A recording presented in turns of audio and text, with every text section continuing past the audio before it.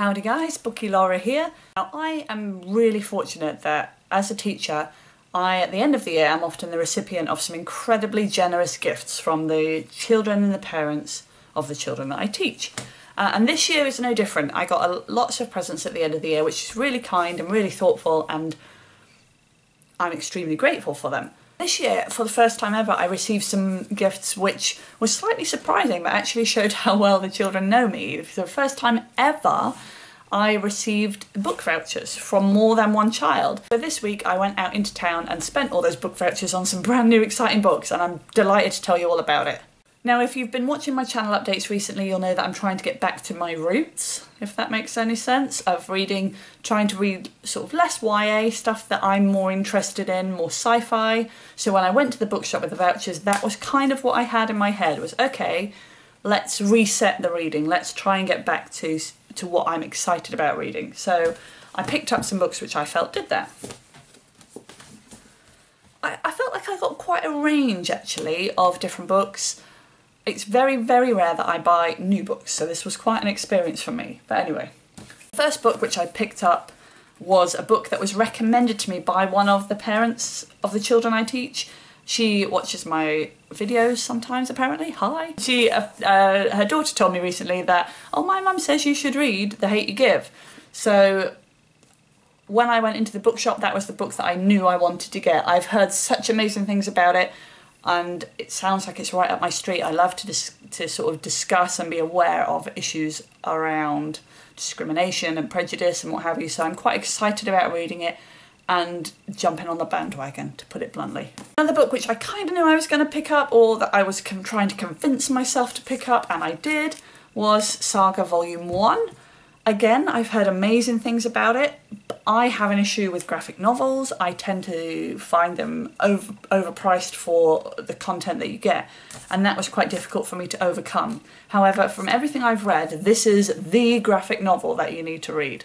So I went in, and actually the price wasn't too bad, so I picked it up, and the bookseller actually said to me, oh, this is such a great book, you're going to love it. And I was like, but what about the price? And he went, nope, you have to read it. So I'm excited to read it, and I think if I do enjoy it, then I will probably read the rest of the series, although I might have to ask Father Christmas about that.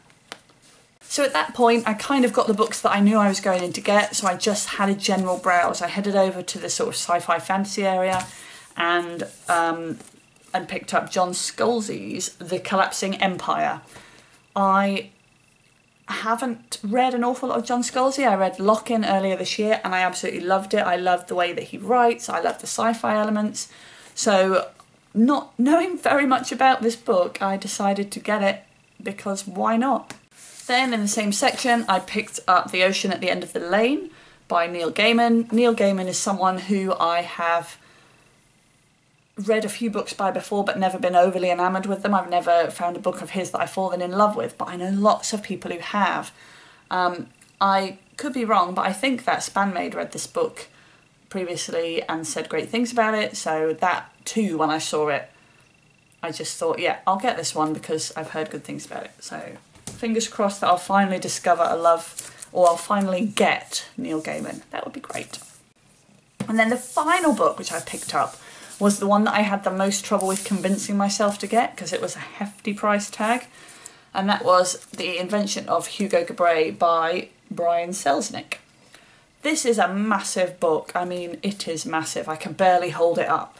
It's hardback, which I don't buy ever, but I've been wanting to read this for so long, and I picked it up and it was cost a bomb, but I thought, well, we're using vouchers. And then I looked inside really briefly, and a lot of the book is made up of pictures. It's not just text, and I think that kind of won me over.